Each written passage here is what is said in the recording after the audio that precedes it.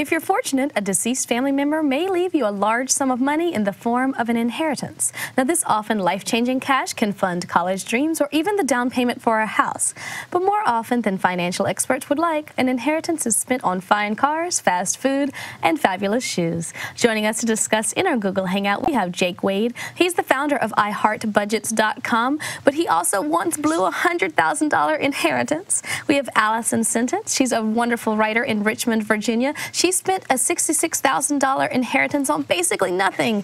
And Susan Eisen, she's the founder of InheritanceExpert.com and author of The Myth of the $1 Million Dish Rag, an effective and powerful plan to avoid a family inheritance battle after you die. Welcome, everybody. Well, hello there. Hi.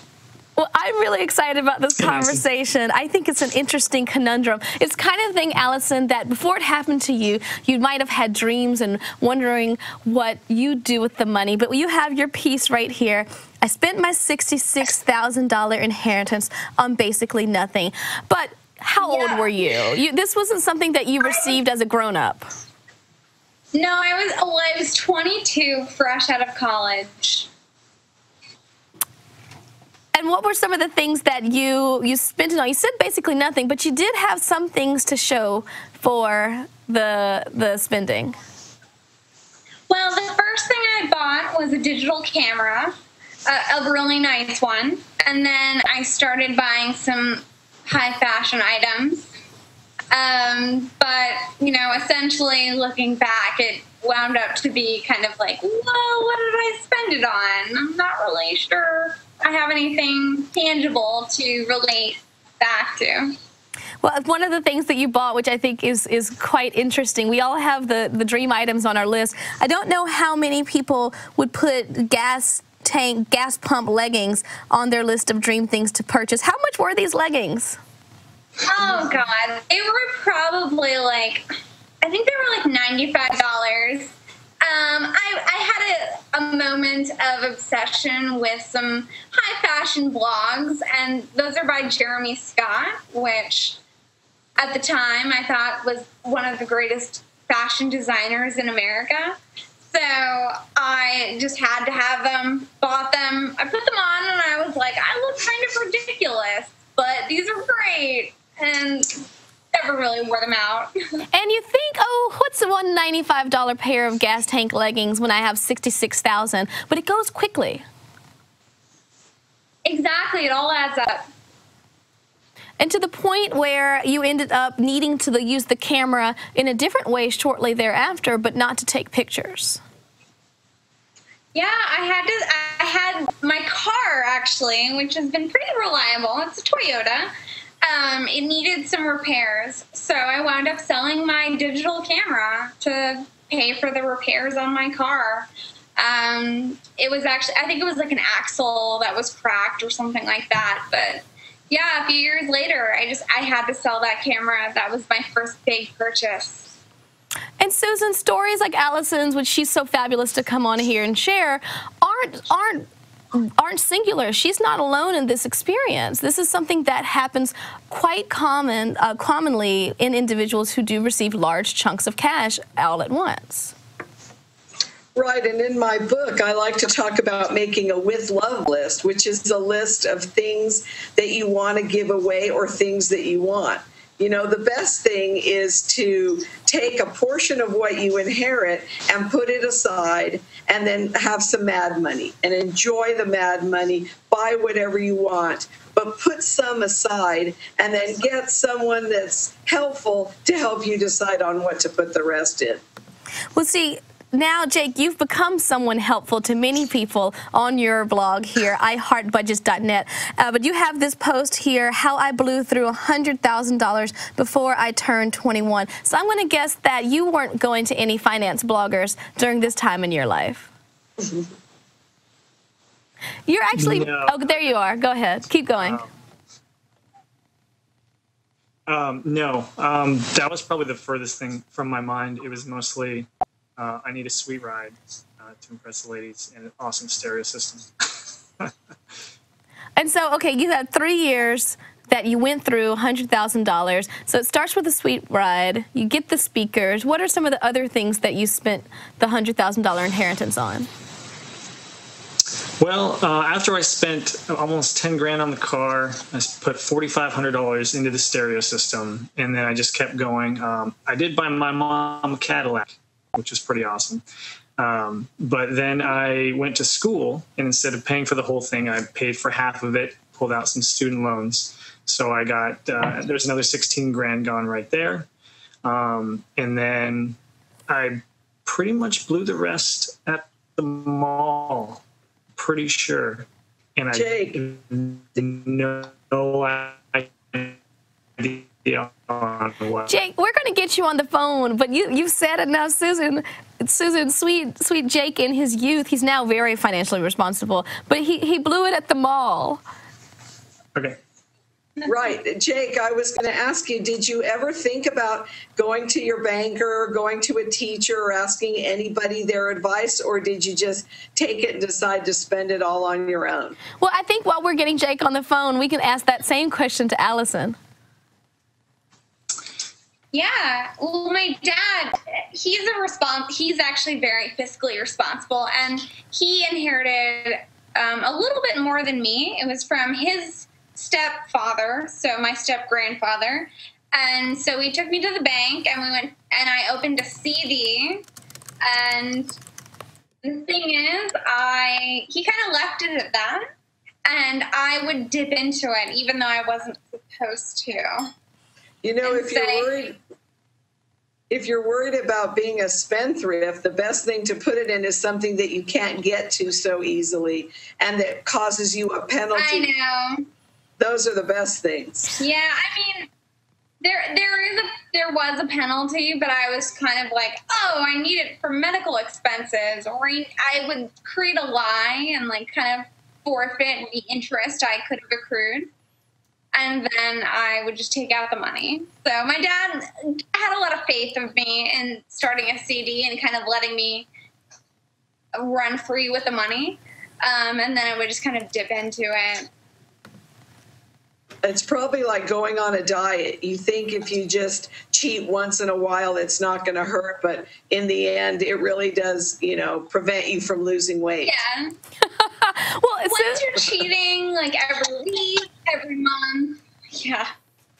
Well, and it's one of those things where frequently, Jake, I think we've got you on the phone now. You said you spent most of it at the mall, but you don't quite know where at the mall. Was it the food court? Was it in the stores? Well, I kind of went on a shopping spree of just new clothes because I hadn't really had much money before, so I just went out and blew it on a bunch of clothes. But I realized, kind of looking back at one point, I was spending about $1,000 a month just on the food court. So I feel like I kept some of those retailers employed for a while with that amount of money. It's ridiculous. And Susan, it's something that we don't think about, like tiny, like that Wetzel pretzel can add up if you're getting 3 or 4 every single day, along with an icy or a hot dog on a stick or or whatever it is. That's right. You know, my background is in jewelry, and it's always best to buy something that you can have forever because it's something you can hold on to and pass it down to your kids. And then you can enjoy it, and it doesn't go away like food or flowers or cars. And so I always recommend that you, if you want to spend it, that you buy something of real value that you can always redeem if you ever need something later. Which luckily, Allison, you did do that. While the gas tank leggings might not necessarily have a shelf life, you did have the camera that you could exchange for car repairs. Yeah, no, I got a good deal on it. You know, I sold it to a friend, and he was willing to give me, you know, I feel like it was a fair trade, plus or minus a little bit of like friendship fee. So, like, he gave me a pretty good deal. You know, I didn't really necessarily lose too much money on it.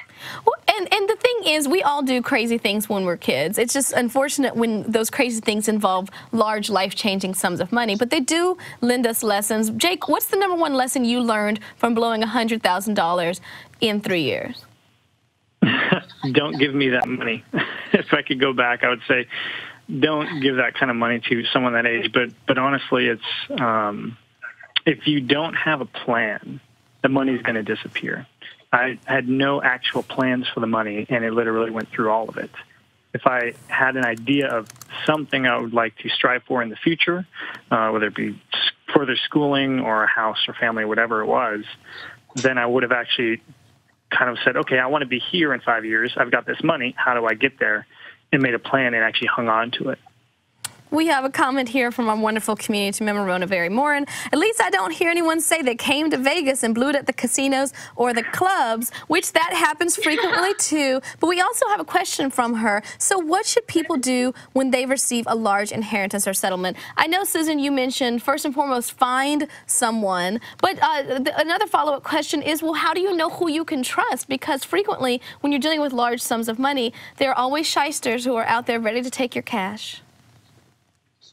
Right. Most estates have lawyers or bankers or CPAs that are handling the estate. Even the judge or anybody involved, a friend of a friend of yours, a parent of one of your friends, a teacher in school, anybody you feel you can trust can give you advice. And now with the internet, you can read about it. I wouldn't invest on the internet. But the main thing that I like to tell everybody is try to give things away to your kids and your family while you're alive. And that way you can really enjoy giving. Giving is a wonderful thing. And talking to your kids about inheritances before it happens is really the best thing that you can do.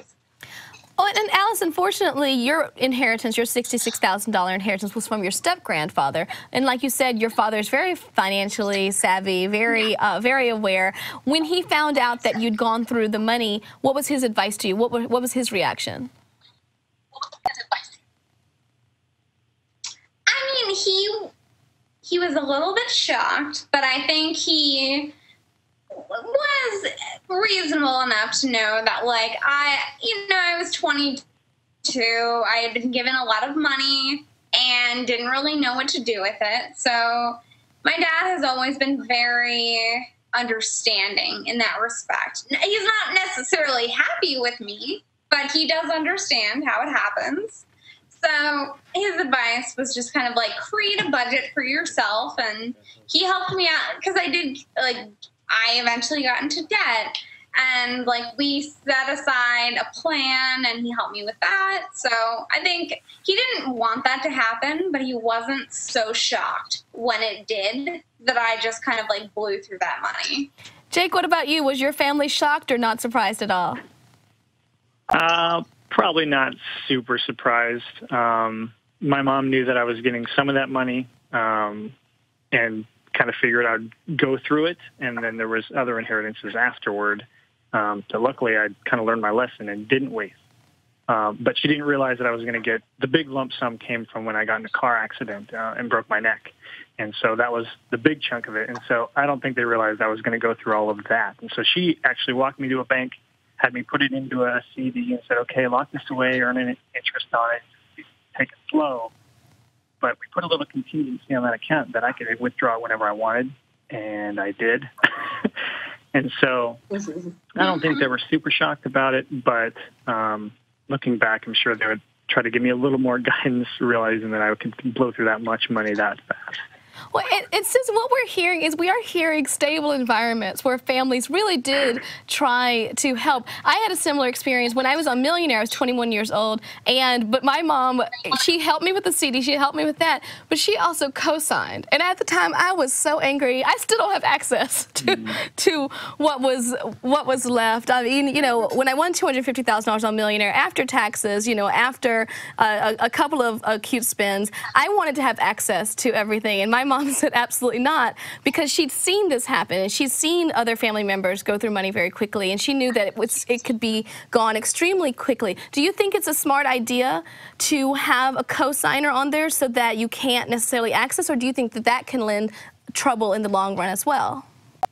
That's a really good question, and it could cause a problem. But, you know, we all love to have mad money. So I think it's a good idea to communicate. Communicate is the issue here. Talking with your family, talking before they die, after they have made a plan for you. But I think everybody should get a little bit of mad money to spend and have a great time. And after that, if you don't feel you're responsible enough, let somebody else help you. And if you need someone to hold the reins and hold your key to the key to your bank account, then be adult enough to know that it's really for your best interest.